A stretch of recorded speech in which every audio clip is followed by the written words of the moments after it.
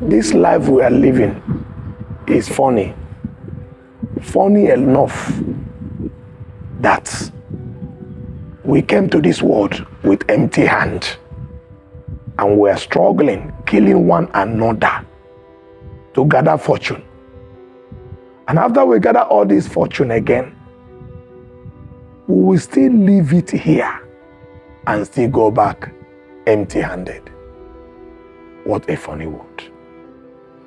Is it not better you live in peace with all men? Get the little you have. You and your wife, your children, your brother should eat it in peace. Because you will still go back with empty hand. Because you came to this world with empty hand. And you will now suffer, struggle, gather all the wealth.